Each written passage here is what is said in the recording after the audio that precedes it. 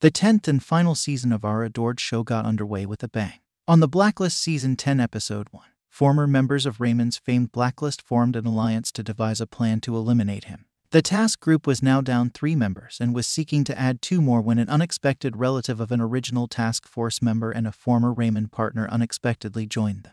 The Blacklist Season 9 ended with Marvin Gerard giving Woojing a list of persons Raymond had assisted in putting behind bars, which laid the stage for the final season's premise. When we encountered Raymond, he wasn't the way we had left him, contrary to what we had anticipated the season to be about, Raymond trying to defend himself from this real menace. He had firstly abandoned all prudence and presented himself in public in a way that he had never done before. We were curious about what had happened between him, Weecha, and Mears in the previous 6 months since he didn't appear to be accompanied by his usual security crew.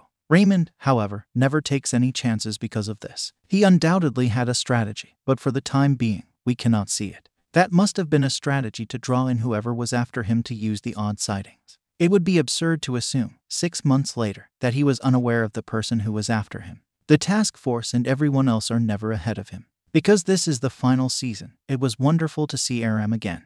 And for a brief minute, I held out hope that he would. The team has a substitute, so we'll have to do without him. I had forgotten about Tadashi because he had been gone for so long.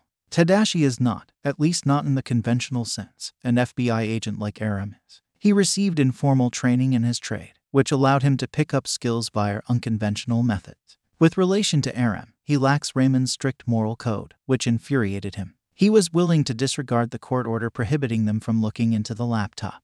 Given his prior ties to Raymond, his loyalty is in doubt. Woojing and the Chinese government appeared to be involved in a major plot. Due to his status as a wanted man, Woojing had few contacts before he got in touch with a sizable group of former blacklisters. His best chance of success was to use the diplomatic cover of a foreign state. The recollection served as a reminder of Woojing's intelligence even if most of the blacklisters had vanished from our memories by that point.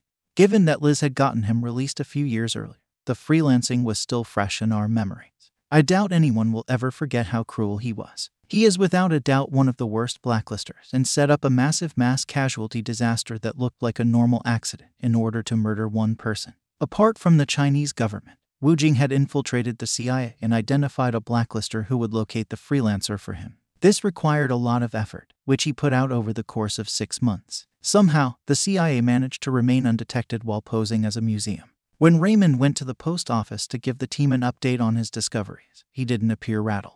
He may have been ready for what was to come or was highly skilled at disguising his anxiety, depending on your perspective. He needed to be concerned in either case. He was being sought after by multiple criminals. The secrecy he had grown accustomed to when eliminating his competitors did not shield him. The best criminals in the world, with unmatched resources and power, comprised this expanding group. His status as a confidential FBI informant had deteriorated.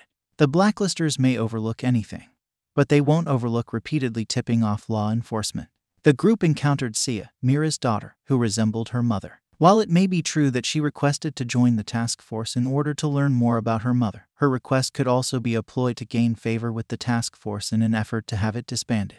Everybody who has experienced a loved one's death as a result of Raymond's antics has a right to feel a certain way. The sense of being taken advantage of and blaming yourself for losing a loved one rank among these emotions as the strongest. Little was known about Sia's mother's activities and personality. If she had learned anything from her time with MI6, it was that her mother would not have passed away if it weren't for Raymond. She may have joined the organization as a means of attempting to understand who her mother was. Harold will eventually have to consent to include her on the task force because they require her, and he is sorry for how Mira's situation ended. To persuade Harold to accept her as a team member, Sia exploited the emotional angle. It is reasonable to assume that Woojing has major plans after successfully rescuing the freelancer from CIA custody. The season's main issue was immediately established in the excellent season premiere episode The Night Owl. What we normally anticipate from The Blacklist, it was packed with action and unexpected surprises. It will be interesting to see how this plays out because there are still a lot of unanswered questions, such as what Raymond has been doing aside from attempting to deal with the threat, and what precisely Woojing is plotting. What were your thoughts on the season's debut? For the season's conclusion, are you prepared? Enjoyed the video, right? Subscribe to the channel and turn the bell icon to see more of them. Also leave a like to help the channel out. Thanks for watching. See you next time.